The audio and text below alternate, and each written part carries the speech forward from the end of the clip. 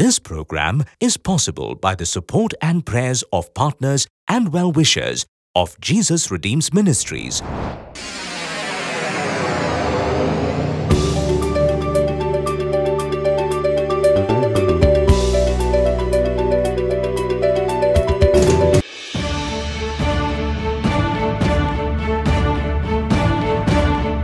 மனிதனுடைய பாவத்திலிருந்து விடுதலை பெற ஒரே ஒரு வழி இயேசு கிறிஸ்துவின் ரத்தம் சிந்துதல் இல்லாமல் பாவ மன்னிப்பு உண்டாகாது என்று வேத வசனம் சொல்லுகிறது.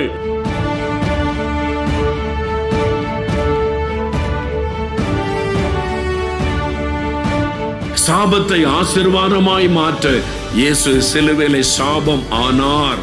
கலாத்தியர் 3:13 சொல்லுகிறாரு, இயேசு நமக்காக சிலுவையிலே சாபம் ஆனார்.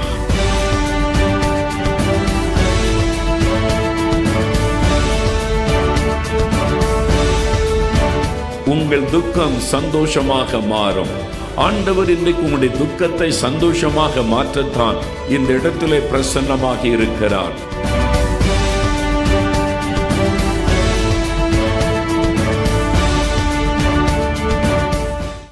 பிரியமானவர்களே, சுகம் தரும் தெய்வம் இயேசு கிறிஸ்துவின் நாமத்தில் விடுதலையின் செய்தி என்ற நிகழ்ச்சிக்கு உங்களை அன்போடு வாழ்த்தி வரவேற்கிறோம். இன்றைக்கு நீங்கள் வியாதியினால் பாதிக்கப்பட்டு மருத்துவர்களால் கைவிடப்பட்ட சூழ்நிலையில், மருத்துவம் செயலிழந்த நிலையில் மிகுந்த கலக்கத்தோடு இந்த நிகழ்ச்சியை பார்த்து கொண்டிருக்கிறீர்களா? உங்கள் வியாதியின் வேதனையிலிருந்து சுகம் கொடுக்க இயேசு கிறிஸ்து வல்லவராயிருக்கிறார். இப்பொழுதும் சகோதரர் மோகன் C.Lazarus அவர்கள் வியாதியிலிருந்து சமாதானம் கொடுக்கும் தேவன் என்ற தலைப்பில் தேவ செய்தி அளித்து உங்களின் ஆசீர்வாதத்திற்காகவும் விடுதலைக்காகவும் சிறப்பு பிரார்த்தனை ஏறெடுப்பார்கள். விசுவாசத்தோடு தேவ செய்தியை கேளுங்கள். இயேசு கிறிஸ்து கொடுக்கும் மெய்யான சமாதானத்தை பெற்றுக்கொள்ளுங்கள். என்னுடைய சமாதானத்தை உங்களுக்கு தருகிறேன், ನನ್ನ ಸಮಾಧಾನವನ್ನು ನಿಮಗೆ ಕೊಡುತ್ತೇನೆ. ಯೇಸು உங்களை பார்த்து தான் அப்படி சொல்லுகிறார். ಯೇಸು ನಿಮ್ಮನ್ನು ನೋಡಿಯೇ ಹಾಗೆ ಅನ್ನುತ್ತಾನೆ. சமாதானமற்ற நிலைமையில் நீங்கள் வந்திருக்கலாம். ಸಮಾಧಾನ ಇಲ್ಲದ ಪರಿಸ್ಥಿತಿಯಲ್ಲಿ ನೀವು ಬಂದಿರಬಹುದು. உங்களுடைய சமாதானம் பாதிக்கப்பட்ட நிலைமையில் வந்திருக்கலாம். ನಿಮ್ಮ ಸಮಾಧಾನ ಬಾಧಿಸಲ್ಪಟ್ಟಂತ ಪರಿಸ್ಥಿತಿಯಲ್ಲಿ ನೀವು ಬಂದಿರಬಹುದು. ಯೇಸು உங்களை நேசிக்கிறபடியால், ಯೇಸು ನಿಮ್ಮನ್ನು ಪ್ರೀತಿಸೋದ್ರಿಂದ தன்னுடைய சமாதானத்தை உங்களுக்கு தருவேன் என்று வாக்கு கொடுக்கிறார். ತನ್ನ ಸಮಾಧಾನವನ್ನು ನಿಮಗೆ ಕೊಡುತ್ತೇನೆ ಎಂಬುದಾಗಿ ವಾಗ್ದಾನ ಕೊಡುತ್ತಿದ್ದಾನೆ. ಯೇಸು அந்த வியாதியிலிருந்து நமக்கு விடுதலை கொடுக்க, ಯೇಸು ಆ ವ್ಯಾಧಿಯಿಂದ ನಮಗೆ ಬಿಡುಗಡೆಯನ್ನು ಕೊಡಲು சிலுவையிலே தன்னை பலியாய் கொடுத்தார். ಶಿಲುಬೆಯಲ್ಲಿ ತನ್ನನ್ನು ಬಲಿಯಾಗಿ ಕೊಟ್ಟ. அவருடைய தழும்புகளால் குணமாகிறோம். ಆತನ ಬಾಸುಂಡುಗಳಿಂದ ನಾವು ಗುಣವಾಗುತ್ತೇವೆ.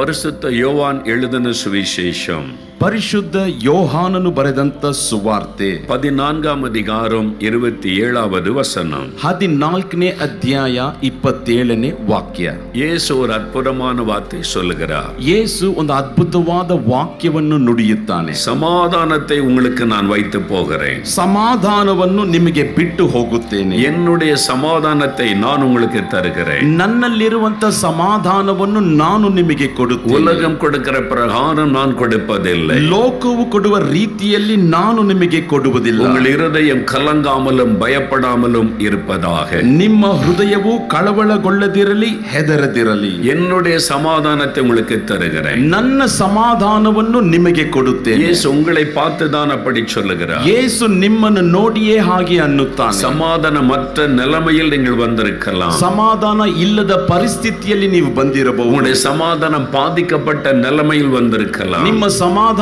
ಬಾಧಿಸಲ್ಪಟ್ಟಂತ ಪರಿಸ್ಥಿತಿಯಲ್ಲಿ ನೀವು ಬಂದಿರಬಹುದು. இயேசு உங்களை நேசிக்கிறபடியால், ಯೇಸು ನಿಮ್ಮನ್ನು ಪ್ರೀತಿಸೋದ್ರಿಂದ தன்னுடைய சமாதானத்தை உங்களுக்கு தருவேன் என்று வாக்கு கொடுக்கிறார். ತನ್ನ ಸಮಾಧಾನವನ್ನು ನಿಮಗೆ ಕೊಡುತ್ತೇನೆ ಎಂಬುದಾಗಿ ವಾಗ್ದಾನ ಕೊಡುತ್ತಿದ್ದಾನೆ. இயேசு படகிலே பிரயாணப்படும் போது, ಯೇಸು ದೋಣಿಯಲ್ಲಿ ಪ್ರಯಾಣ ಪಡುವಾಗ பெரும் காற்று வீசுகிறது, ದೊಡ್ಡ ಬಿರುಗಾಳಿ ಬೀಸುತ್ತದೆ, கடல் கொந்தளிக்கிறது, ಕಡಲು ಅಲ್ಲೋಕಲ್ಲೋಲವಾಗ್ತಾ ಇದೆ, படகு அமிழ்ந்து விடுகிற சூழ்நிலை, ದೋಣಿ ಮುಳುಗಿ ಹೋಗುವಂತ ಪರಿಸ್ಥಿತಿ, ಶಿಷ್ಯர்கள் பயப்படுகிறார்கள், ಶಿಷ್ಯರು ಭಯಪಡುತ್ತಾರೆ. இயேசு அமைதியாய் நித்திரை பண்ணுகிறார். ಯೇಸು ಶಾಂತವಾಗಿ ನಿದ್ರೆ ಮಾಡ್ತಿದ್ದಾನೆ. அதுதான் இயேசு கொடுக்கிற சமாதானம். ಅದುವೇ ಯೇಸು ಕೊಡುವಂತ ಸಮಾಧಾನ. என்ன நடந்தாலும் உள்ளத்தில் இந்த தேவ சமாதானம் இருக்கு. ಏನೇ ನಡೆದರೂ ಮನಸ್ಸಿನಲ್ಲಿ ಆ ದೇವ ಸಮಾಧಾನ ಇರುತ್ತದೆ. உள்ளத்தில் இந்த சமாதானம் இருக்குதா சோதித்து பாருங்க. ನಿಮ್ಮ ಮನಸ್ಸಿನಲ್ಲಿ ಆ ಸಮಾಧಾನ ಇದೆಯಾ ಪರೀಕ್ಷಿಸಿ ನೋಡಿರಿ. ஆண்டவர் கொடுக்கிற மெய்யான ஒரு ஆசீர்வாதம், ದೇವರು ಕೊಡುವಂತ ಒಂದು ನಿಜವಾದ ಆಶೀರ್ವಾದ, தேவ சமாதானம். ಅದು ದೇವ ಸಮಾಧಾನ. அதுதான் ஆத்ம அமைதி. ಅದೇ ಆತ್ಮದಲ್ಲಿ ಶಾಂತ. இதைத்தான் இன்றைக்கு மனிதன் தேடி தேடி தேடி அலைகிறான். ಇದನ್ನೇ ಇವತ್ತು ಮನುಷ್ಯನು ಹುಡುಕಿ ಹುಡುಕಿ ಹುಡುಕಿ ಅಲೆದಾಡುತ್ತಿದ್ದಾನೆ. பணம் கொடுத்து வாங்க முடியாது. ಇದನ್ನು ಹಣ ಕೊಟ್ಟು ಕೊಂಡುಕೊಳ್ಳಲಾಗೋದಿಲ್ಲ. நம்முடைய சரீரத்தை வருத்தி தெய்வ வணக்கம் செய்வதனால் பெற்றுக்கொள்ள முடியாது. ನಮ್ಮ ಶರೀರವನ್ನು ಬೇಸರಗೊಳಿಸಿ ದೇವ ನಮಸ್ಕಾರ ಮಾಡೋದ್ರಿಂದ ಹೊಂದಿಕೊಳ್ಳಕ್ಕಾಗೋದಿಲ್ಲ. இலவசமாய் தேவன் கொடுக்கிற ஆசீர்வாதம். ಅದು ಉಚಿತವಾಗಿ ದೇವರು ಕೊಡುವಂತ ಆಶೀರ್ವಾದ. அதை ஆண்டவர் மட்டும்தான் தர முடியும். ಅದು ದೇವರು ಮಾತ್ರ ಕೊಡಲು ಸಾಧ್ಯ. ஏனென்றால் வானத்தை பூமியை உண்டாக்கின தேவனுக்கு ஒரு அழகான பெயர் இருக்கிறது. ಏಕೆಂದರೆ ಆಕಾಶವನ್ನು ಭೂಮಿಯನ್ನು ಉಂಟು ಮಾಡಿದ ದೇವರಿಗೆ ಒಂದು ಸುಂದರವಾದ ಹೆಸರು ಉಂಟು. அவர் சமாதானத்தின் தேவன். ಆತನು ಸಮಾಧಾನದ ದೇವರು. God of peace.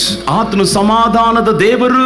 ஏன் அவர் மாத்திர சமாதானத்தை தர முடியும்? ಯಾಕೆ ಆತನು ಮಾತ್ರ ಸಮಾಧಾನವನ್ನು ಕೊಡಲು ಸಾಧ್ಯ? வேற ಯಾರು ಸಮಾಧಾನ தர முடியாதா? ಬೇರೆ ಯಾರು ಸಮಾಧಾನವನ್ನು ಕೊಡಕ್ಕಾಗೋದಿಲ್ವಾ? முடியாது. ಆಗೋದಿಲ್ಲ. அவர் மட்டும்தான் சமாதானத்தை தர முடியும். ಆತನು ಮಾತ್ರ ಸಮಾಧಾನವನ್ನು ಕೊಡಲು ಸಾಧ್ಯ. அதற்கு ஒரு காரணம் உண்டு. ಅದಕ್ಕೆ ಒಂದು ಕಾರಣ ಉಂಟು. ஏசாயா 53 அதிகாரம் ಏಷಾಯ 53ನೇ ಅಧ್ಯಾಯ 5வது வசனம் சொல்லுகிறது. 5ನೇ ವಾಕ್ಯವು ಅನ್ನುತ್ತದೆ, நம்முடைய மீறுதல்களின் நிமித்தம் இயேசு காயப்பட்டார். ನಮ್ಮ ಅಪರಾಧಗಳ ನಿಮಿತ್ತವಾಗಿ ಯೇಸು ಗಾಯಪಟ್ಟನು. நம்முடைய அக்கிரமங்களின் நிமித்தம் அவர் நொறுக்கப்பட்டார். ನಮ್ಮ ಅಕ್ರಮಗಳ ನಿಮಿತ್ತವಾಗಿ ಆತನು ಜಜ್ಜಲ್ಪಟ್ಟನು. நமக்கு சமாதானத்தை உண்டு பண்ணும் ஆக்கினை அவர் மேல் வந்தது. ನಮಗೆ ಸಮಾಧಾನವನ್ನು ಉಂಟು ಮಾಡುವಂತ ಶಿಕ್ಷೆಯು ಆತನ ಮೇಲೆ ಬಂತು. மனுமக்களுக்கு சமாதானத்தை கொடுக்கும்படியான ஆக்கினையை இயேசு ஏற்றுக்கொண்டார். ಮನುಷ್ಯ ಜನರಿಗೆ ಸಮಾಧಾನವನ್ನು ಉಂಟು ಮಾಡುವಂತ ಶಿಕ್ಷೆಯನ್ನು ಯೇಸು ಸ್ವೀಕರಿಸಿಕೊಂಡ. மனிதர்களுக்கு சமாதானத்தை கொடுக்கும்படியாக ஒரு ஆக்கினை தீர்ப்பை இயேசு தன் மீது ஏற்றுக்கொண்டார். ಮನುಷ್ಯನಿಗೆ ಸಮಾಧಾನವನ್ನು ಅನುಗ್ರಹಿಸಬೇಕೆಂಬುದಾಗಿ ಒಂದು ಶಿಕ್ಷೆಯ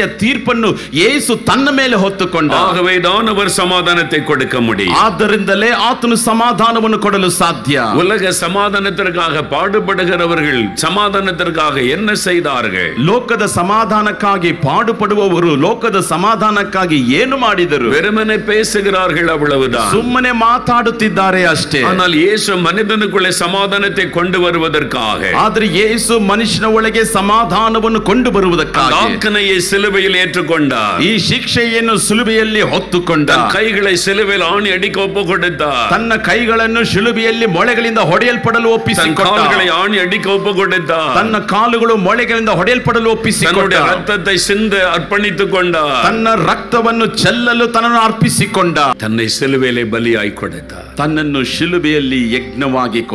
அவர் ஆக்கினையை ஏற்றுக்கொண்டார். ಆತನು ಶಿಕ್ಷೆಯನ್ನು ಸ್ವೀಕರಿಸಿಕೊಂಡ. அதனால் நமக்கு வரக்கூடிய ஆசீர்வாதம் என்ன?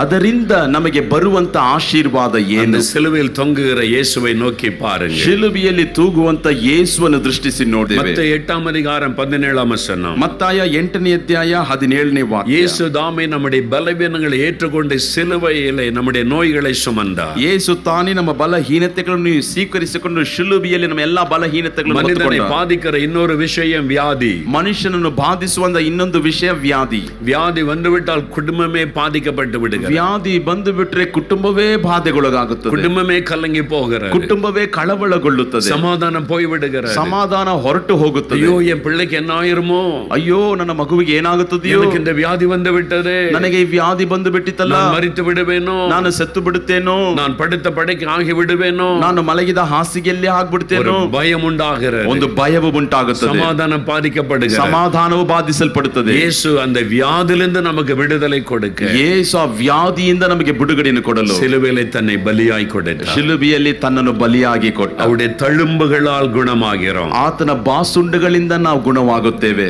எனக்கு அப்படி நடந்து, ನನಗೆ ಹಾಗೆ ನಡೆಯಿತು. பாருங்க, நான் ஒரு பக்தி உள்ள குடும்பத்தில் பிறந்து வளர்ந்தேன். ನೋಡ್ರಿ, ನಾನ್ ಬಂದು ಒಂದು ಭಕ್ತಿಯುಳ್ಳ ಕುಟುಂಬದಲ್ಲಿ ನಾನು ಬೆಳೆದೆ. இயேசுக்கு எனக்கு சம்பந்தம் கிடையாது. ಯೇಸುವಿಗೂ ನನಗೂ ಸಂಬಂಧ ಇಲ್ಲ. நான் கிறிஸ்தவர்களையே வெறுத்தவன். ನಾನು ಕ್ರೈಸ್ತರನ್ನೇ ದ್ವೇಷಿಸಿದ. யாராவது இயேசு பத்தி சொன்னா எனக்கு கடும் கோபம் வரும். ಯಾರಾದ್ರೂ ಯೇಸುವಿನ ಬಗ್ಗೆ ಹೇಳಿದ್ರೆ ನನಗೆ ಕಡು ಕೋಪ ಬರ್ತಿತ್ತು. இயேசுவை கேவலமாய் பேசி அனுப்பி விடுவேன். ಯೇಸುವನ್ನು ಕೇವಲವಾಗಿ ಮಾತಾಡಿ ಕಳುಹಿಸುತ್ತಿದ್ದೆ. அப்படி வெறுத்தவன். ಆ ರೀತಿಯಾಗಿ ದ್ವೇಷಿಸಿದವನು. 14வது ವಯಸ್ಸಿಲ್ಲ, ನನ್ನ 14ನೇ ವಯಸ್ಸಿನಲ್ಲಿ கொடிய வியாதி எனக்கு வந்து, ಒಂದು ಕಠೋರ ವ್ಯಾಧಿ ನನಗೆ ಬಂತು. என் இருதயம் வீங்கி விட்டு, ನನ್ನ ಹೃದಯವು ಊದಿಕೊಂಡಿತು. heart enlargement, ಹೃದಯವು ಊದಿಕೊಂಡಿತು. அதனால் என் வலது கால் பாதிக்கப்பட்டது. ಆದ್ರಿಂದ ನನ್ನ ಬಲಗಾಲು ಬಾಧೆಗೊಳಗಾಯಿತು. இந்த வலது கால் செயலற்று விட்டது. ನನ್ನ ಬಲಗಾಲು ಕ್ರಿಯೆ ಇಲ್ಲದೆ ಹೋಯಿತು. படுத்த படுக்கையில் ஆகிவிட்டது. ಮಲಗಿದ ಹಾಸಿಗೆಯಲ್ಲಿದ್ದೆ. சென்னை பட்டணத்தில் அப்பொழுது நாங்கள் இருந்தோம். ಚೆನ್ನೈ ಪಟ್ಟಣದಲ್ಲಿ ಆಗ ನಾವು ಇದ್ದೆವು. என் பெற்றோர் எத்தனையோ ஆஸ்பத்திரிக்கு கொண்டு போனார். ನನ್ನ ಹೆತ್ತವರು ಎಷ್ಟೋ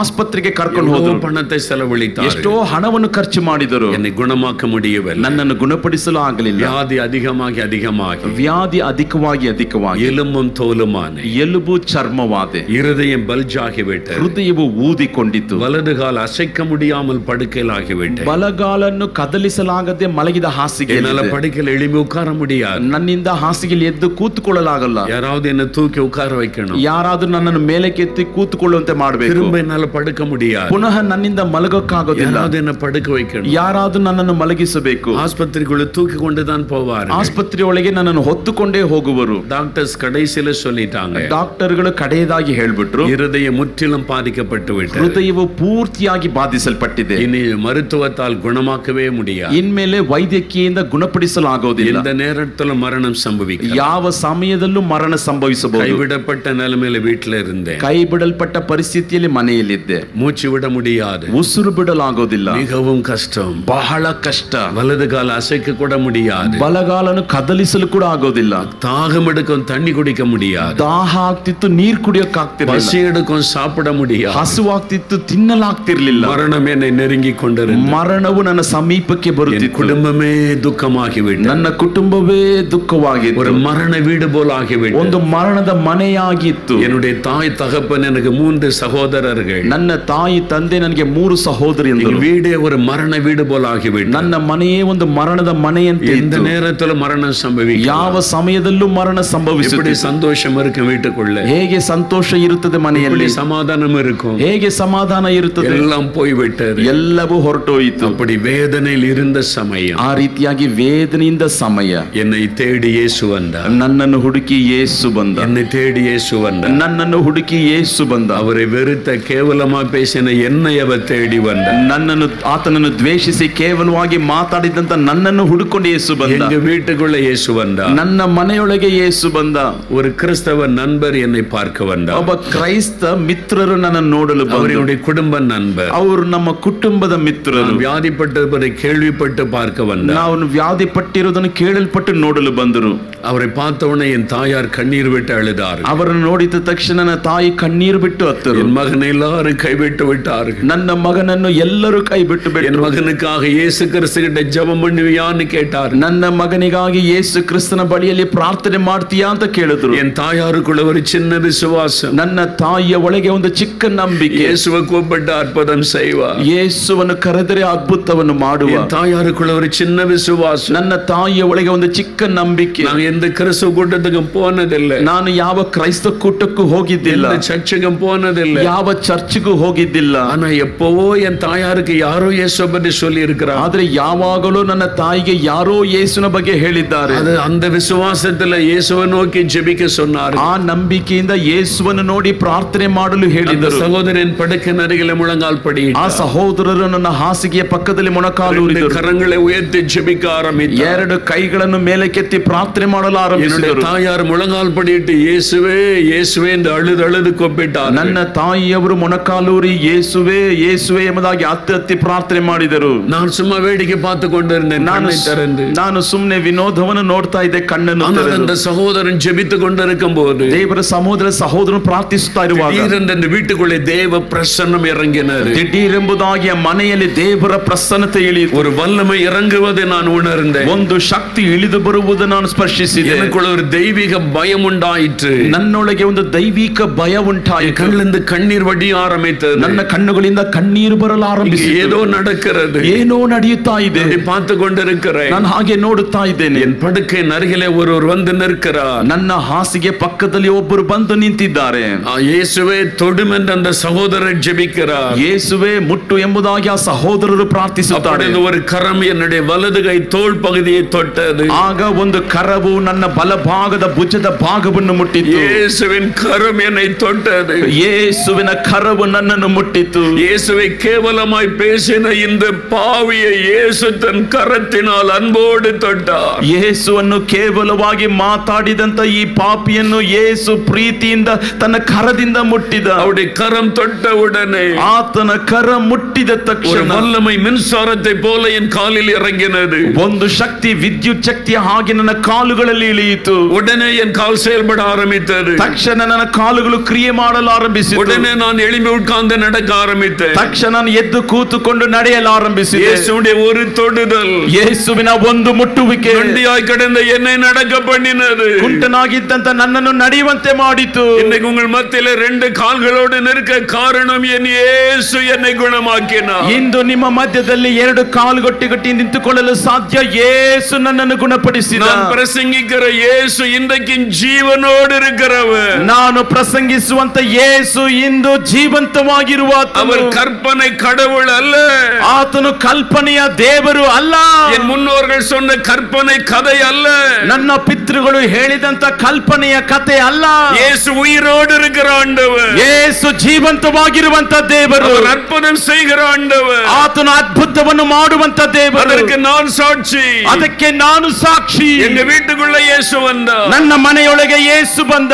என்னை தொட்டார். ನನ್ನನ್ನು ಮುಟ್ಟಿದ. நண்டியாய் கடந்த என்னை நடக்க பண்ணினார். ಕುಂಟನಾಗಿದ್ದಂತ ನನ್ನನ್ನು ನಡೆಯುವಂತೆ ಮಾಡಿದ. வீங்கிருந்த என் இருதயத்தை அவர் குணமாக்கினார். ಊದುಕೊಂಡಿದ್ದ ನನ್ನ ಹೃದಯವನ್ನು ಆತನು ಗುಣಪಡಿಸಿದ. அவர் எவ்வளவு அன்பான ஆண்டவர். ಆತನು ಎಷ್ಟು ಪ್ರೀತಿ ಉಳ್ಳ ದೇವರು. இவன் எனக்கு பரிகாசம் பண்ணினான். ಇವನು ನನ್ನನ್ನು ಪರಿಹಾಸ್ಯ ಮಾಡಿದ. என்னை கேவலமாய் பேசினான். ನನ್ನನ್ನು ಕೇವಲವಾಗಿ ಮಾತಾಡಿದ. நானே அவனை குணமாக்கணும். ನಾನು ಯಾಕೆ ಇವನನ್ನು ಗುಣಪಡಿಸಬೇಕು? இந்த குடும்பம் கிறிஸ்தவ குடும்பம் இல்ல. ಈ ಕುಟುಂಬ ಕ್ರೈಸ್ತ ಕುಟುಂಬ ಅಲ್ಲ. நான் ஏன் இந்த வீட்டுக்குள்ள வரணும்? ನಾನು ಯಾಕೆ ಈ ಮನೆಯೊಳಗೆ ಬರಬೇಕು? இந்த இயேசு வெளியிலே நிற்கவில்லை ಎಂಬುದಾಗಿ ಯೇಸು ಹೊರಗಡೆ ನಿಂತುಕೊಳ್ಳಲಿಲ್ಲ. இயேசு மரங்களுக்கெல்லாம் அப்பாற்பட்ட. ಯೇಸು ಧರ್ಮಗಳಿಗೆಲ್ಲ ಮಿಗಿಲಾದಾತನು. இயேசு எங்க வீட்டுக்குள்ள வந்தா. ಯೇಸು ನಮ್ಮ ಮನೆಯೊಳಗೆ ಬಂದ. கிறிஸ்தவர்கள் அல்லாத எங்க வீட்டுக்குள்ள இயேசு வந்தா. ಕ್ರೈಸ್ತರ ಅಲ್ಲದಿರುವಂತ ನಮ್ಮ ಮನೆಗೆ ಯೇಸು ಬಂದ. என்னை தொட்டு குணமாக்கி ನನ್ನನ್ನು ಮುಟ್ಟಿ ಗುಣಪಡಿಸಿದ. அன்பு ஆச்சரியமான அன்பு. ಆತನ ಪ್ರೀತಿ ಆಶ್ಚರ್ಯವಾದ ಪ್ರೀತಿ. விளங்கிக் கொள்ள முடியாத அன்பு. ಅರ್ಥ ಮಾಡಿಕೊಳ್ಳದಿರುವಂತ ಪ್ರೀತಿ. அவர் எவ்வளவாய் மனிதர்களை நேசிக்கிறார். ಆತನು ಎಷ್ಟಾಗಿ ಮನುಷ್ಯರನ್ನು ಪ್ರೀತಿಸುತ್ತಾನೆ. என்னை தேடி அங்க வா இங்க வா என்று இயேசு சொல்லவில்லை. ನನ್ನನ್ನು ಹುಡುಕಿಕೊಂಡು ಅಲ್ಲಿ ಬಾ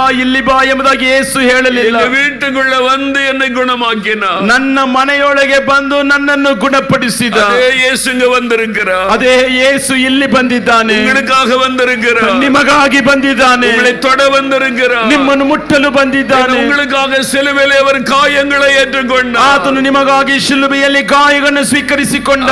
கையில இன்றைக்கு தழும்புகள் உண்டு. ಆತನ ಕೈಯಲ್ಲಿ ಇಂದು ಬಾಸುಂಡೆಗಳು ಉಂಟು. தழும்புள்ள கரத்தினால் என்னை தொட்டார். ಆ ಬಾಸುಂಡೆಯುಳ್ಳ ಕರದಿಂದ ನನ್ನನ್ನು ಮುಟ್ಟಿದ. உடனே எனக்கு சுகம் உண்டாயிற்று. ತಕ್ಷಣ ನನಗೆ ಸುಖ ಉಂಟಾಯಿತು. அந்த கரம் உங்களுக்காக நீட்டப்பட்டிருக்கிறது. ಆ ಕರವು ನಿಮಗಾಗಿ ಚಾಚಲ್ಪಟ್ಟಿದೆ. உங்களை தொட வந்திருக்கிறார். ಇಂದು ನಿಮ್ಮನ್ನು ಮುಟ್ಟಲು ಬಂದಿದ್ದಾನೆ. இயேசுவே தொடுன்னு கேளுங்க. ಯೇಸುವೇ ನನ್ನನ್ನು ಮುಟ್ಟಿ ಎಂಬುದಾಗಿ ಕೇಳಿರಿ. எனக்காக சிலுவையிலே மரித்தீரே. ನನಗಾಗಿ ಶಿಲುಬೆಯಲ್ಲಿ ಸತ್ತಿರಲ್ಲವೇ. என்னுடைய நோய்களை சுமந்தீரே. ನನ್ನ ರೋಗಗಳನ್ನು ಹೊತ್ತುಕೊಂಡಿರಲ್ಲವೇ. என்னை தொடுங்க. ನನ್ನನ್ನು ಮುಟ್ಟಿರಿ. என் பிள்ளையை தொடுங்க. ನನ್ನ ಮಗುವನ್ನು ಮುಟ್ಟಿರಿ. எனக்கு சுகம் கொடுங்க. ಇವರಿಗೆ ಸುಖವನ್ನು ಕೊಡಿರಿ. கேட்டா உங்களுக்கு தருவா. ನೀವು ಕೇಳಿದರೆ ನಿಮಗೆ ಕೊಡುವ. பிரியமானவர்களே, இயேசுவின் நாமத்தில் உங்களை நான் வாழ்த்துகிறேன். ஆண்டவருடைய வசனத்தை கேட்டீங்களா? சிலுவையில் அவர் நம்முடைய நோய்களை எல்லாம் சுமந்துட்டார். இன்னைக்கு ஏதோ ஒரு வியாதி உங்களை கஷ்டப்படுத்துதா?